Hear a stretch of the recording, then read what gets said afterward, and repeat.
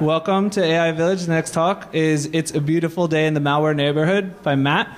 And basically, we'd like to thank our sponsors, Endgame, Silence, Sophos, and Tinder.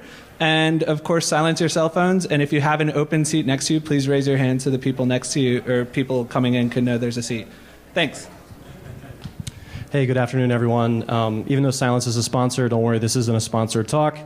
This tool is completely open source. So again, my name is Matt Maisel. I'm the manager of security data science at Silence. And specifically today, I'm going to be talking about the use of nearest neighbor search techniques applied to malware similarity, specifically in a tool called Rogers that's open source on GitHub right now. I have a feature branch that I'm working on some updates from the content today that I'll present.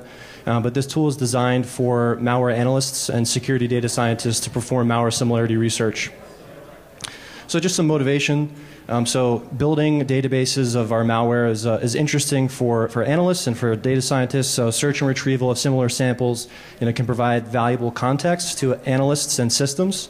The objective in this case is to basically build a database, index our malware by some attribute or some set of attributes, and when we have some unknown sample, query that database, and hopefully if we've ever seen a similar sample, we get back valuable context, maybe other labeled samples, maybe samples that have been reversed and we have a lot of details on. So that's use case kind of number one for these systems. Use case number two is if it's a sample that we've never seen before and it also doesn't match anything in our corpus, we can prioritize that for manual analysis or maybe more advanced reverse engineering. Finally, kind of the final use case of search and retrieval systems for malware similarity is to augment larger systems, maybe doing clustering or maybe doing classification. So we can use nearest neighbor search techniques to basically process incoming alerts and leverage any sample, any hits that we get back with the context to determine if we want to route that sample to other workflows in our environment. Historically, this, of course, has been done in big databases of cryptographic hashes. Fuzzy hashing, notably Ssdeep, is also kind of a standard approach still, and still de facto, I'd argue.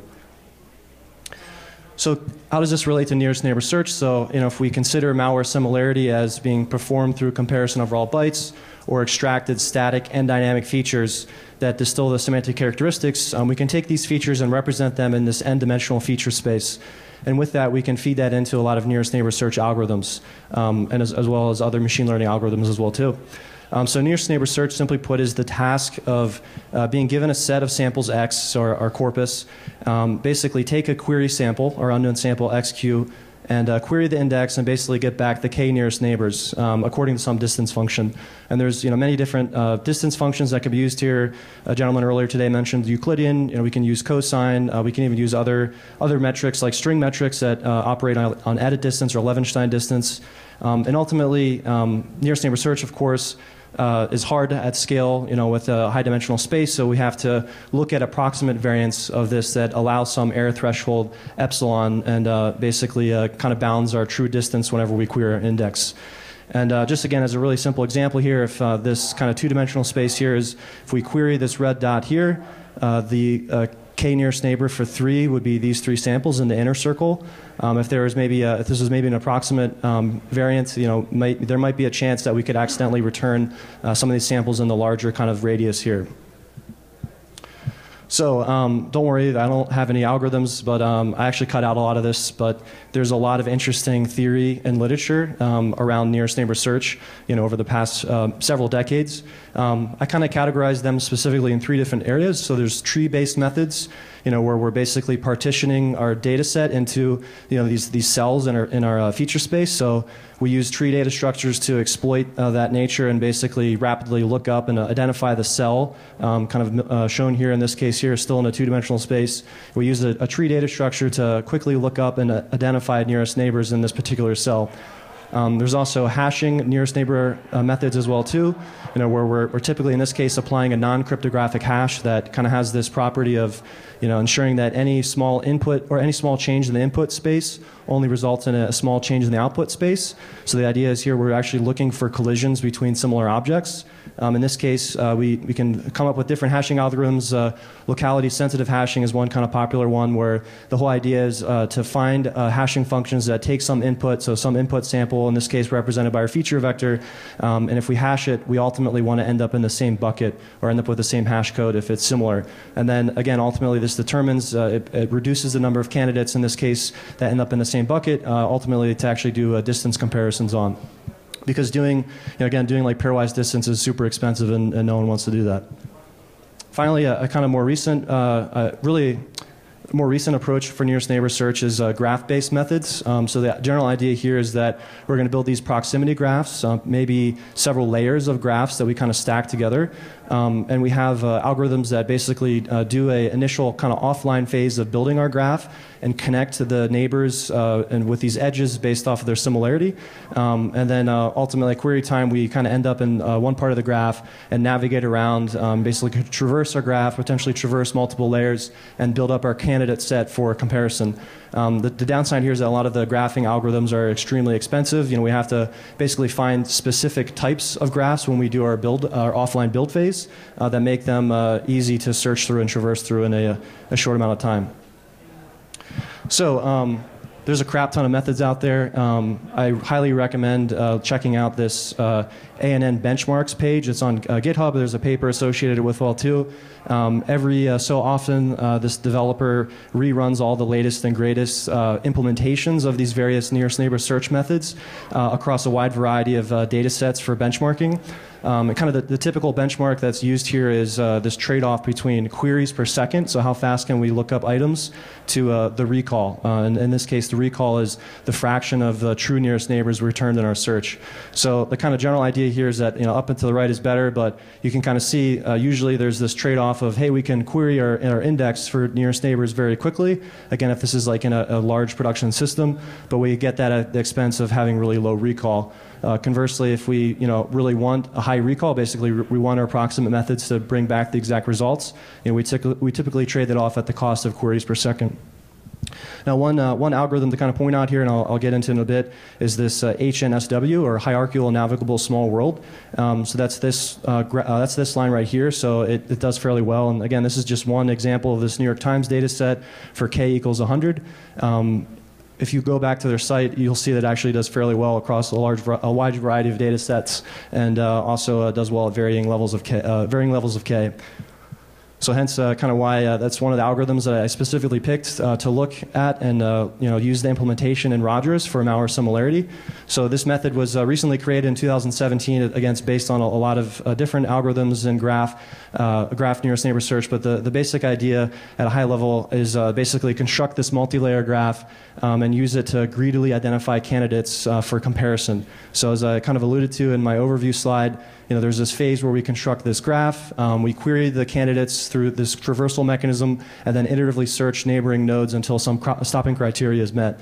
So HNSW defines all the kind of methods there for the stopping criteria for the way that we build the graph, and ultimately kind of just to sketch this out here, after we built this graph consisting of multiple layers, so it's really multiple layers of graphs, we set different parameters for this algorithm to determine how frequently, basically how deep a sample ends up in one of these layers. I should say how shallow. So we basically start from the top layer here going down to the bottom layer. But the idea at query time is once we've constructed these layers of graphs, we start at some point here, navigate. In this case, there's only one sample. So it basically searches the neighborhood, goes right to the sample, eventually reaches a local minimum here because there's no other neighbors to look for, and then drops down to the next layer. And it kind of this process continues until eventually we get to the final layer. And this is also can be tuned as well too at query time to determine how deep into the layers of graphs we'd like to go. But ultimately, this results in, again, kind of this paper bases this approach and basically ensures that any samples that we visit across all the layers are likely to be nearest neighbors. And that's ultimately what we use to determine the number of candidates that we end up querying, or sorry, end up doing a comparison against with our query. So that's a graph-based method. So there's also another really recent method too that I actually caught at the NIPS workshop, basically a machine learning research conference back last fall. It's really interesting. So it's called Prioritized Dynamic Continuous Indexing, or PDCI. And there's an earlier iteration of this just called Dynamic Continuous Indexing as well too. So the authors here actually design an exact randomized algorithm, and it's built around this idea that we're going to avoid partitioning samples by vector space. So kind of going back to this example with the tree-based methods where we're kind of splitting up our feature space along the each feature, that basically has a lot of issues. And PDCI, the authors noticed that what we can do is just build these indices and basically take our samples and project them along a random direction. And we do this so we can control the number of indices we want to build to basically determine how well this method actually works. And the idea is we construct multiple indices, and the main gist is that as you visit the indices and you query the index, you end up at a place where your query is projected to. Any of the samples that are nearby, either in this case larger or smaller, you kind of pop those samples off, and if they end up appearing in all indices, again, this paper kind of shows that that's highly likely to be the exact nearest neighbors. So you add that to the candidate set for comparison. And again, this is particularly interesting because specifically within this exact nearest neighbor search method, some of the guarantees in this paper are pretty compelling. And unfortunately, though, because it's an academic paper, I mean, the author is a very well respected PhD student, I think, at Berkeley, but there's no open source implementation yet. So I went ahead and tried to do a naive implementation in Rogers specifically. So that's PDCI. Again, these two algorithms are the ones that kind of I focus on right now for this talk. So other malware similarity systems, there's quite a few that have different approaches to doing this for nearest neighbor search or just similarity in general. So of course, VirusTotal has different ways to index data, also using Ssdeep, but also a clustering, basically a clustering API that is based off of feature hashing of the static, from my understanding from their docs, from the structural data pulled out from static feature extraction. And this is actually where I source some of my data sets for evaluation of these methods, which you'll soon see to my detriment, unfortunately. Our very own Brian Wallace, one of the AI Village core team members, actually came up with wrote a blog post in Virus Bulletin a few years back that basically exploited the way that the Ssdeep message digest is built to eliminate the number of comparisons needed. And then more recently, again, you can take this idea and basically apply it to Elasticsearch as well too. So you can just use an off-the-shelf database to actually use the same kind of method here for indexed Ssdeep. So again, that's using one of these similarity digest methods that's kind of in the larger group, I should say, of hashing-based nearest neighbor methods. And then, of course, there's kind of the popular academic implementations of malware similarity systems. So BitShred is highly cited back in 2011. So it uses pairwise Jacquard similarity, and it uses Hadoop to do that. So it's again, fully pairwise, so it's very expensive, hence the need for Hadoop. There's also the malware provenance system, which is a little bit more recent, that uses minhash, a type of basically an LSH family, a locality-sensitive hashing family that approximates Jacquard similarity. So that's used across a sliding window of n-gram features on disassembled samples. And those are the two final ones here. There's also Malware, which focuses more on the behavioral feature similarity comparison, specifically for Cuckoo. There's a lot of different capabilities built in there for clustering and also classification, but underneath the hood there's this kind of use of looking at behavior features for doing prototype identification or prototype selection. So you can basically identify prototypes that are in a large cluster, pretty much like the centroid around these points, and use that for a way to quickly do comparison. And then there's also the SARVAM, which kind of takes some computer vision ideas from basically indexing images and takes a binary as raw bytes and basically converts it into a grayscale image and then indexes that. So there's a handful of systems out there. There's a lot of algorithms to kind of choose from, again, that have a lot of different properties. Again, that kind of going back to the performance metric there of queried by recall. So when we're approaching the design of the system to do malware similarity and specifically use that system to evaluate different nearest neighbor search techniques, I kind of define these four key design ideas. So number one, of course, we have to extract and store sample metadata from our raw features. We have to then transform that raw data into some feature representation, again, in this n-dimensional feature space. And we might have a variety of different vectorization pipelines that we want to experiment with. talks earlier today mentioned a few, TF-IDF. I use feature hashing specifically in my more recent approach. So we might want to kind of change out that vectorization pipeline depending on what we want to evaluate and what features we want to include. And also how large our data set might be. So after we transform our features with one of these pipelines, we then fit the different nearest neighbor methods and do some bookkeeping. Maybe have to save some, basically save some of the database structures that are required, and that's kind of the fit stage. And finally, once we fit all these indices, we want to actually query samples and then basically again kind of pick the parameter k to determine how many nearest neighbors we're going to pull back. And then possibly if we have this database of sample metadata, we also might want to display the contextual features. Maybe again we have some case database of previous incidences in our environment, and we want to annotate our samples that we pull back with some of that, and it might help for more of the analyst context kind of thing. So that really gives us, or really what I kind of came up with is this design then for Rogers. Rogers is a Python 3 application that pretty much has a sample class. In this case, it's really only a sample class consisting of the PE class that really only focuses on really basic static feature extraction using PE file. But it's built in a way that you could expand the number of sample classes if you again bring in other things other than just portable executables. Vectorizer, so there's basically a scikit-learn pipeline APIs I pretty much use extensively, and in this case right now I have latent semantic analysis, which again earlier talk kind of uses some of those ideas with the TF-IDF and then projecting down. And then more recently, just because I started getting into data sets that were a little bit larger to handle, I started looking at feature hashing approaches, and this basically can be extended with anything supported by scikit-learn or other vectorizers as well too. And then finally, the kind of final component here is this index class, which in this case I have implementations, or I use libraries for like HNSW, or I use the LSH force and scikit-learn, which is going to be deprecated anyway here soon. But then I have an implementation for index Ssdeep and PDCI, and it pretty much at this point uses SQLite as the store for at least the index Ssdeep and the PDCI methods. All of the feature data too is, I forgot to mention, is stored in protobuf, a message definition that has basically kind of a structure that allows you to add different modalities of features. So you can add static features, dynamic features, contextual features, and then give them, if you want to, you can give that a variable type if you'd like to actually automatically build like feature vectorizers later on. But again, that's not really supported yet in the vectorizer class. Cool. So now, unfortunately, to the sad panda part of my talk. So yeah, doing these types of experiments and getting data sets, for doing malware similarity is difficult. Unfortunately, I didn't really get as much time on doing this experiments as I wanted to.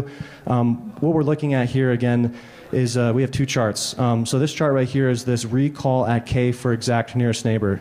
So on the x-axis we have the number of k's that we picked for each of the experiments, and then on the left, on the y-axis here is the recall. Again, this is the fraction of the true nearest neighbors returned for the query.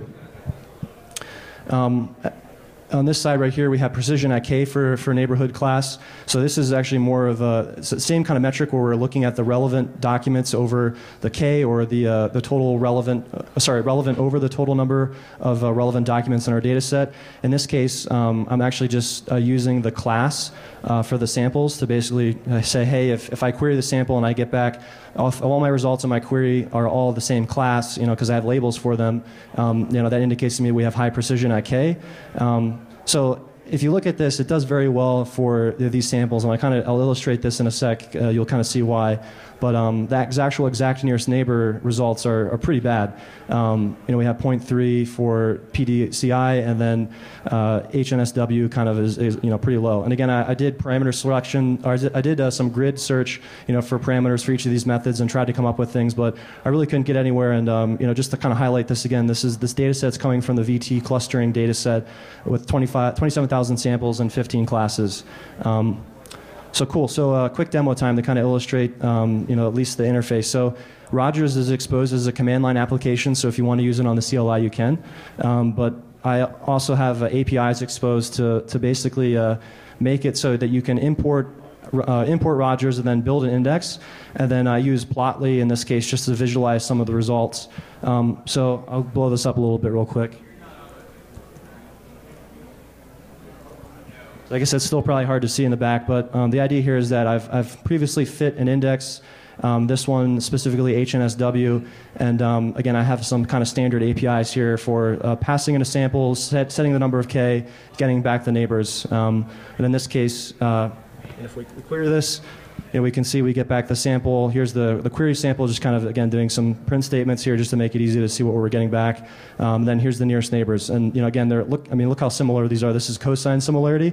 The graph here just kind of displays them. And if we look at some of the kind of features here, so here's the query sample.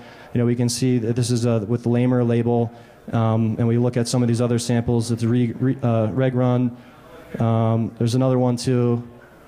And yeah, totally different. So the labels themselves are different. And what I kind of realized after getting into this is that given the fact that my feature space is limited to the static feature extraction methods, and given that we're really only looking at samples that are usually, I think a lot of these are just like packed samples, everything really looks identical. So I think that kind of might explain why I had really bad results, and kind of illustrates the need for me to get better data sets for evaluation here. So just for a little bit bonus, so Zori was released at Black Hat, and because of the frustration I had with some of the feature extraction around the basic static stuff, I went ahead and implemented a Zori feature extraction class for PE, and just in this case, I only got to pulling out a bag of words for the mnemonics. So that's just kind of an example of for this particular sample running Zori on it. I was able to run this on like 500 samples or so and build a vectorizer. And again, now we can rerun the same query with, I'm sorry, this is a different sample, but we can now leverage the bag of word mnemonics as well, in addition to the other kind of static features that are pulled out, and it gives us slightly different results. Again, I haven't really done any formal comparison of these methods. So this kind of wraps up stuff, I think, but the general idea here, is that Rogers is a tool for, one, experimenting with different nearest neighbor search techniques, but also is a tool to build out vectorizers for the different methods. Similarity, doing similarity in your environment might depend, you might have different use cases. You might only want to do static comparison. You might only want to do dynamic. You might want to do both. You might want to, apply like an automated disassembler like Zori on it. There's clearly, at least in the vectorizers that I published with this tool, it's very limited to kind of just PE, and there's definitely opportunity for different modalities. There's also opportunities for doing feature selection and learning representations as well too, to come up with a better feature space that could be used for similarity comparison. For experiments, definitely in my case, I did run some parameter optimization, but unfortunately just need to get more data sets for doing benchmarks. And also, I think it would be interesting to evaluate different distance metrics, beyond just Euclidean for some of this, and basically use that to determine, again, similarity for some of these methods. And again, some of these methods, like HNSW by default uses cosine, but like PDCI is Euclidean. And finally, more use cases. So potentially, in this case, we're only indexing malware samples, but you could also potentially index benign samples as well too. And of course, like the key is being able to continuously update the index with new samples as they come in and have been classified or been analyzed. So doing like a partial fit or like an insert operation would be pretty easy to extend as well too. Cool. So this point for questions. So again, this tool is up on GitHub. I do have a feature branch. I apologize. I got to get it out. It's just been crazy the past week. So that this feature branch will add feature hashing. Will add the PDCI and basically publish the experiment. Again, I do feel that the experimental results were pretty weak, but maybe could be explained just by the data set I was using. Certainly, it would be kind of interesting to experiment more. So yeah, and pull requests are welcome. Any questions at all? Sorry, go. Can you show the vectorizers? Show the vectorizers? Yeah, so I guess Zori, because I was kind of experimenting with this.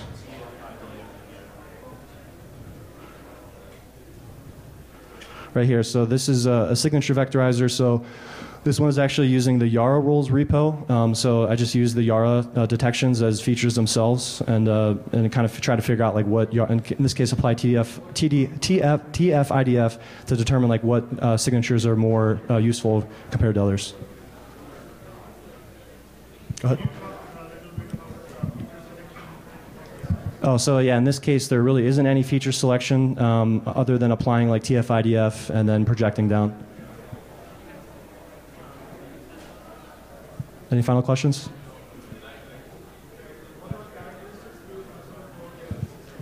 I'm sorry, I can't hear you at all.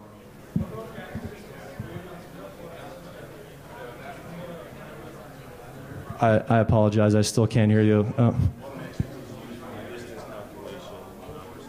So the metrics and the distance. So yeah, as I mentioned, HNSW uses cosine.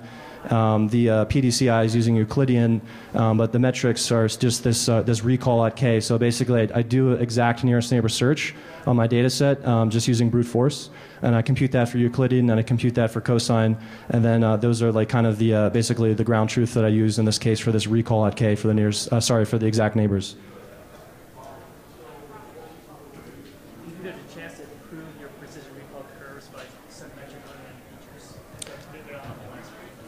Yeah, so I mentioned I don't do any feature learning, don't do any of that kind of stuff, and I also think that going beyond some of the basic static features would definitely obviously change the results significantly.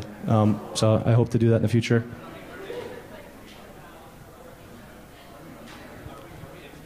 Oh, sorry, didn't see you.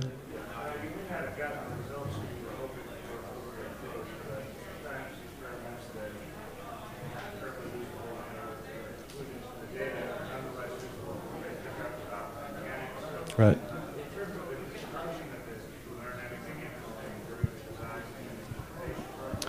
Yeah, so just a little background. So the question is, do more experiments, pretty much. Experiments are fun. Sometimes they're sad, but it's always got to push forward. To the next one, the other question was what did I learn kind of doing this implementation? It was definitely really a lot of fun to do the PDCI implementation. Again, it's really naive in Python 3 using SQLite basically to store those indices. So it was great to have a chance to kind of go through a paper that again has no published source code, and then no published implementation for reference, and then try to do that. And then a lot of Python 3 kind of things I picked up doing this project as well.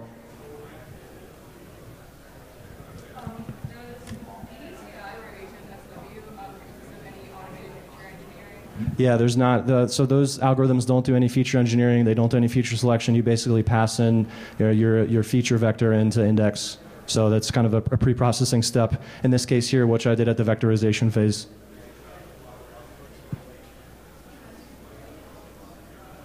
Cool. Thanks, everyone.